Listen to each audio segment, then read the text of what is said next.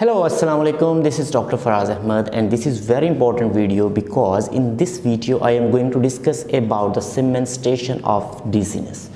Like if some SIMMAN is presenting to the emergency department and the main complaint of your patient, of your SIMMAN is dizziness, so how you have to proceed with this type of the station? Please keep in mind that in the station where patient is presenting with dizziness, patient will be stable. So here you have to take almost a thorough history to get a better understanding, and after taking the history of 1.5 minutes maximum up to 2 minutes, then you will start the ABCDE approach. So once you will complete the ABCDE approach, then the examiner can ask you, doctor, what are you going to do now? So please keep in mind, in this type of station, what you are going to do, you are going to take history of 1.5 minutes and then you have to do ABCDE approach in 3 to 4 minutes, and after 6 minutes bell, in most of the cases where SIMMAN is presenting with dizziness, examiner will ask you some question after 6 minutes. But this case can present where examiner will not ask you any question after the 6 minutes. You have to complete ABCDE approach and you have to complete the management. So let's move to the screen and let's discuss SIMMAN station. So when you will enter the room after reading the stereo, first of all you have to introduce yourself and you have to verbalize your GMC number with the examiner. Like you can say, hello, my name is Dr. Ahmad, my GMC number is 78088123456. What is your GMC number? You will verbalize, and after doing this you have to make sure that you are a safe doctor. How you will make sure? You will loudly say, examiner, assume I have taken all the universal precautions, that's mean you are a safe doctor. This is very simple, and after doing this you will move toward your patient, and your patient is SIMMAN. You will introduce yourself, and after the introduction of yourself you will acknowledge your patient condition. Okay, like if your patient is in the pain, you will say, I can see that you are uncomfortable. If your patient is breathless, you will say, I can see that you are breathless. Okay, so in this way you will introduce and acknowledge. You will say that, hello, it's Ahmad, one of the doctor at this department.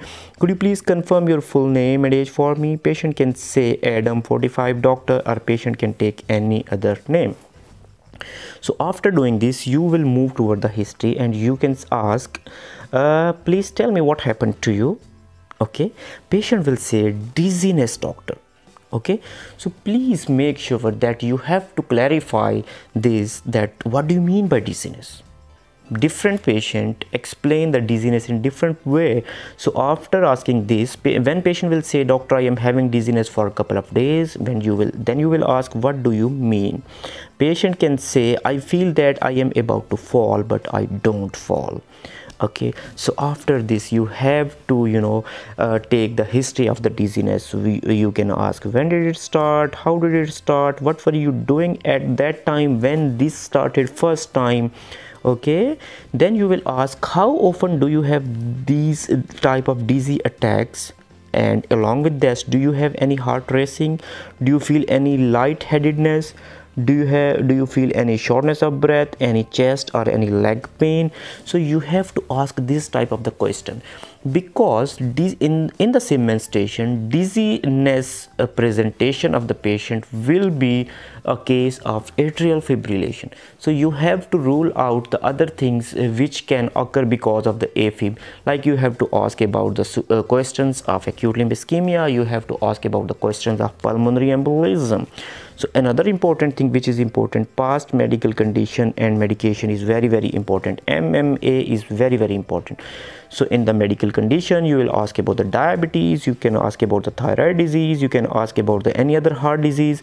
Okay, and then you have to ask about the diet and coffee. In most of the cases of the SIMMAN where patient will present with a dizziness, when you will ask about the diet, patient will give you the history that, doctor, I consume a lot of coffee, like 5-10 cups a day, and you have to ask about the smoker cuff and smoking history as well.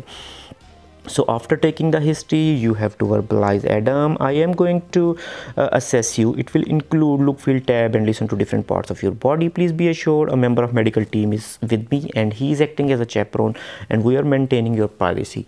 Again, after doing this, It is obvious that in the normal practice you have to attach your patient with the monitor, but in the exam it will be attached to the monitor and you have to acknowledge this. I can see like my patient is attached to monitor, so I am directly starting A to E approach. So in the airway, as patient is having dizziness, there is no problem with the breathing of the patient. So you will say, as my patient is talking to me, I assume that patient airway is patent, and then you will move toward the B part. So in the B part, what you will do, you will say, I am going to unbutton your shirt to see your chest. So here auscultation of chest is very, very important. Please be assured, in this case auscultation is very, very important, and when you will auscultate, most of the cases you will listen to a murmur of heart. So auscultation is important. So after this you will immediately order the chest x-ray, ECG and ABG, and then you will look the monitor carefully for any irregular heartbeats. All right, so after this we will move toward the circulation, and you will say here, Adam, I am going to pinch your finger. Okay, I'm going to look at the pulse and the blood pressure, and please be assured here blood pressure will be the normal and the pulse will be irregular. So heart murmur with irregular pulse and patient presenting with dizziness, this is a typical case of the atrial fibrillation. So here what you will do, you will insert one large bore IV cannula and you will take the blood for the lab investigations. Okay, so here because patient is having murmur in the heart, patient is having irregular pulse, and patient is having dizziness, so you will mention these heart attack markers and the clotting profile D dimers on the same time. Okay, so after doing this, because patient is having irregular pulse and it may be above 100. Okay, patient could be irregular and it may be high. So first of all we have to give the beta blocker like metoprolol 25 mg orally, or if the metoprolol is not available, we can give the verapamil 5 mg IV as well. All right, but if patient is giving history of the dizziness for more than 48 hours, please give low molecular weight heparin as well, 5000 units in the tummy of the patient subcutaneous. If atrial fibrillation is if patient is having dizziness for more than 48 hours, and if patient is in the pain, we can give the morphine or some paracetamol according to the painkiller as well. So after this what we will do, we will check the blood sugar and temperature of our patient, and then we will check the mobility of the legs. So exposure is again very important, because patient is having dizziness because of the atrial fibrillation. Patient could have some features of the atrial fibrillation like acute limb ischemia in the leg. So we have to look and feel the feature of the atrial fibrillation that could lead to the acute limb ischemia. That we will look for what? We will look for color change, redness, ulcer, rash, hair distribution, trauma, and we will feel for the temperature, sensation, pulses and the edema. I have explained all these in the previous video. So after this we will move toward the plan of the management. Now here patient will be almost stable, and then we will explain the condition and the management which we have done. We will explain like, Adam, as we have done your ECG and we have felt your pulse, so it is clear from your ECG and your pulse that your heart is beating irregularly.